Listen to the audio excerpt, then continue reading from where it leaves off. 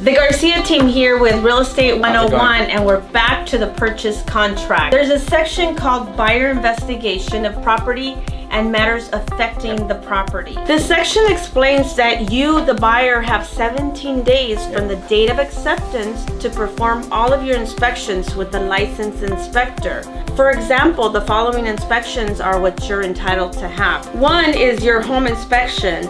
2 is any investigations of the property.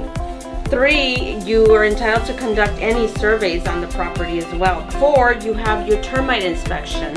And 5 would be lead-based paint.